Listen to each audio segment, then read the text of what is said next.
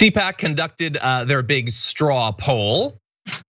Who is going to be the 2024 candidate? Who do they love now in conservative circles? Well, we'll have those results for you coming up. But in advance of them coming out, there was a bit of attempting to control the narrative. Here's a face you might recognize. By the way, you have a poll coming out. Unfortunately, I want to know what it is. They do that straw poll, right? Now, if it's bad, I say it's fake. If it's good, I say that's the most accurate poll perhaps ever taken. Okay, so that's him being charming for a conservative or whatever. He's joking, and he is joking, but like he's also being completely honest. So like the people in the audience are laughing and they're like, "Ha ha, Trumpy, that's funny," but he does actually do that to literally every poll. That's a weird area of comedy. So I'll turn to the comedian, Francesca. When you joke about something, but you're also being completely honest, and the audience likes it as a joke, but won't acknowledge the truth, that's weird comedic territory. It is. I mean, look, I've been there. I've like dunked on the entire audiences, being like, "You guys are trash. Like this audience sucks." Like everyone here is a rich douche, and they're like, "Yeah, like that does happen." I'm not gonna say it doesn't. People like when you sort of say outlandish things about them, especially when they will make far more money than you ever will in your lifetime. But this is not that case. This is there's a razor thin difference between the joke that he said there and what he has been saying for a year now about the election, right? Heads I win, tails you lose, that kind of thing.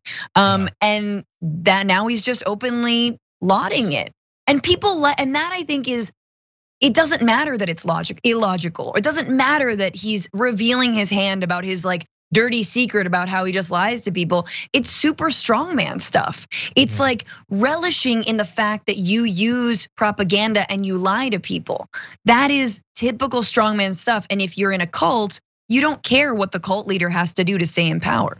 Yeah, it's sort of scary and dark when the cult leader realizes I can say whatever I want to these people. But I feel like even in most cults, they're not supposed to say that to the cultists. Right. Like that's mean. Not to me, like he doesn't care about me. If he said the thing about money, like it wasn't about money. If he was like, and then I send you the emails and then you check the boxes and then we just charge your credit card like 6 times. If he had gone there, I know, he does that, they do that. No, I know he does it in reality. I feel like he could have told that joke. And like. Maybe. I think he's got a hold. Well, let's find out how much of a hold he has on them. So that straw poll did actually happen. So Trump held a commanding lead with 70% of those who responded saying they would vote for him in the Republican primary if it were held today. Ron DeSantis came in second with 21%. So that's with Trump in. When you poll them without Trump, you don't put him on the ballot. DeSantis gets 68% of the vote. So DeSantis without Trump gets virtually the exact same support as Trump gets, which is obviously good news for DeSantis. Seems like it's gonna be a little bit annoying to Donald Trump though.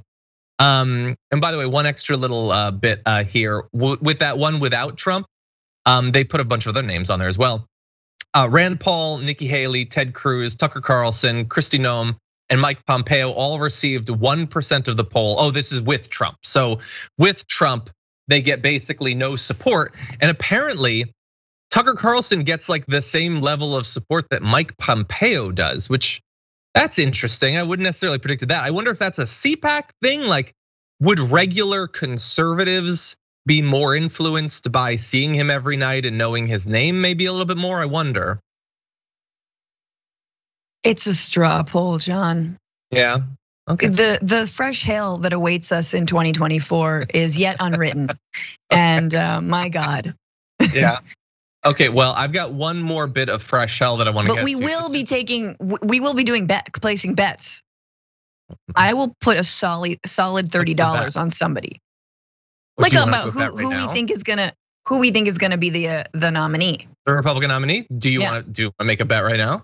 I don't know if I've thought about it enough. It's not gonna be Carlson. It's not gonna be Noem. It's not gonna be. Is it gonna be Trump? I actually. 2024. Yes. 2024. Yes. Okay. because they're idiots. I think so. As of right now, at least, that doesn't seem like a great bet. I think a better bet would be, will there even be a Republican primary? Will anyone go up against? Remember, there almost wasn't a Democratic one in 2016. Like, it was like Bernie and a couple of chuckleheads going up against. If Trump is in, there won't be. There's no way anyone can win against Trump. Yeah. But there is a way, if he's not in, to then fawn over, because Trump will not endorse anyone who's not him. Yeah. Even if he's incapacitated from a breakfast buffet at a golf course and he cannot move for months, he will not. He doesn't even want his own family members running. Doesn't want Ivanka running. Doesn't want anyone except himself running. Yeah. And this is the thing, I don't get this, why we're always like, oh, the media is like, oh, the coveted Trump endorsement. Yeah, how'd that work out in Georgia? That's true. How did any that one doesn't count? It's something to do with Mitch McConnell. It doesn't count. It only counts if it works. Yeah. Anyway, okay, so we'll think more about the bet. We'll come up with something. For more political news, breakdowns, interviews, stories of activism, and me trying my hardest to care about the occasional big celebrity news story, subscribe to our YouTube channel at youtube.com/thedamagereport. And you can ring the bell wherever it is so you don't miss anything.